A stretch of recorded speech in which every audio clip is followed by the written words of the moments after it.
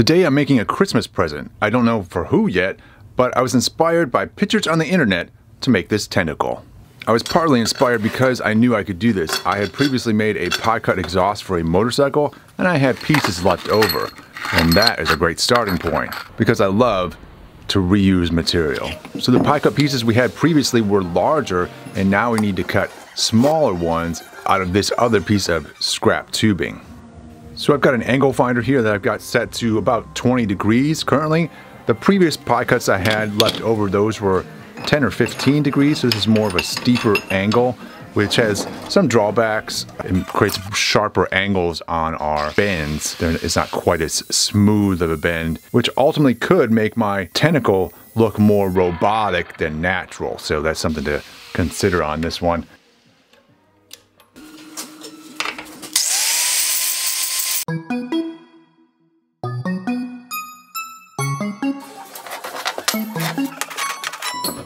And then there was a differential between the size of tubes I had available to me. So in order to bridge the gap, the transition between one size tube and the other size tube, I had to modify the tubes and cut them down a little bit and then pinch them together to make them a tube that was slightly in between sizes. And that will decrease the gap that I ultimately have to weld. And I really do love welding. These pie cut things, putting this together, this is actually kind of therapeutic for me. All these little pieces, sticking them together one by one. And it's fun because you can turn the pie cuts just slightly and you send the final shape in a different direction. And pie cuts really are a lot of fun to work with. Although they are tedious in that they take a long time because you gotta tacking them up is the funnest part. Fully welding them all together, before you know it, it's like the whole day is gone.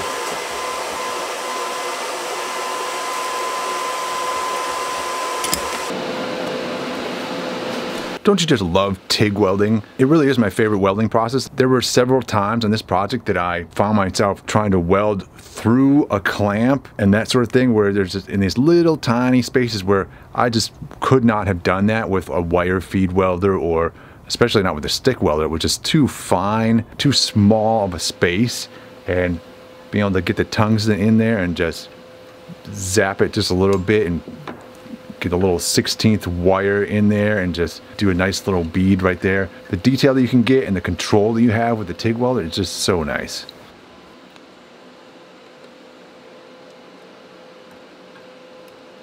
Now you can see on the inside of this tube that it's brown in color, and that's because there's rust on the inside. There's some surface rust in there, and that's not ideal for TIG welding.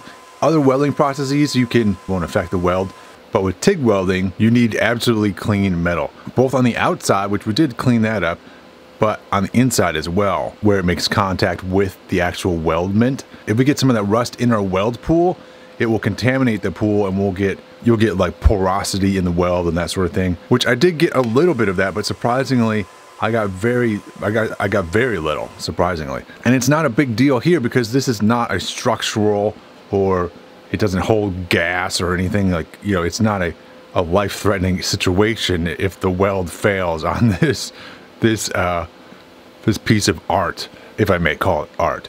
I should have done a better job of cleaning up the inside on this. It's also just more satisfying when everything goes perfectly, you know, which is rare, at least for me.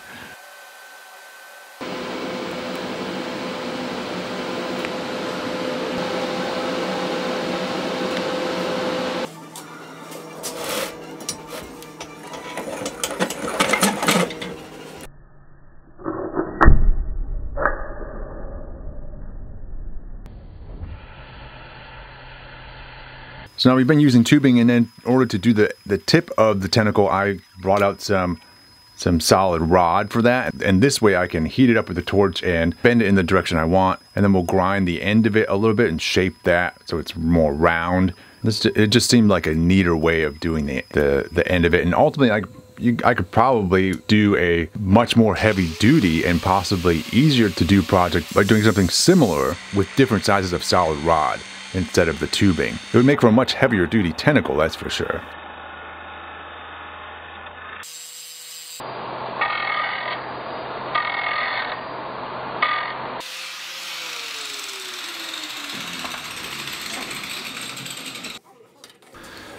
So you can see the shape of the arm coming together now, and this is where it starts to get exciting for me, where I can actually see the thing coming to life that I just kind of sort of imagined previously. And I do really like these pod cuts, your ability to twist and turn and make this thing sort of flow in any direction that you want and have the lines sort of smooth out on the tubing without too much of a hassle. I'm going to fully weld this thing up and then I'll grind it smooth and it'll be even smoother looking, and it's kind of magical how this thing transforms from some straight pipe or straight tube into this curvy, almost organic looking arm. It's pretty neat.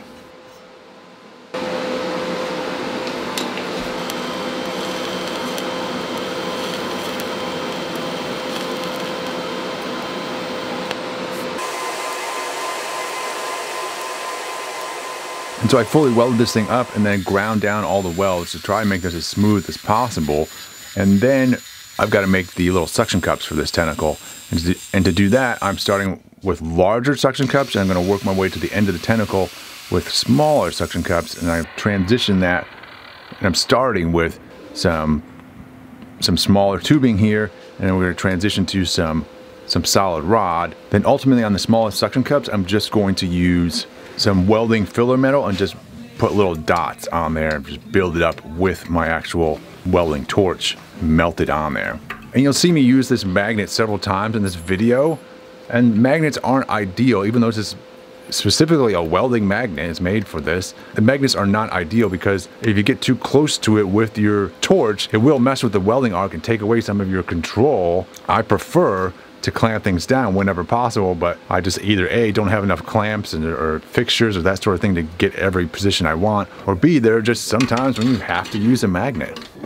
And so I'm using these small pieces of tube for the suction cups. I'm just sort of tacking them on there in a couple spots here or there, little small beads. I'm not fully welding the tube around the base there. I certainly could have, and maybe aesthetically it would come out, it would look better there. I could maybe create some sort of additional effect that may look more organic, more natural to what a tentacle in real life looks like. I could fully weld this thing around, come in here with a grinder and grind down the weld marks and smooth everything out. If this was high-end art, that's what I would be doing. And maybe that's what separates, this sort of lowbrow art from highbrow art.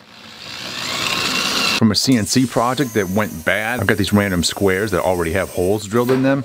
So I'm going to use this. It's super heavy duty. This is 1/4 inch, but I got it, and it's basically free because I don't know what to do with it. We'll use this. It'll be a nice mounting plate for what's turning out to be a very lovely tentacle.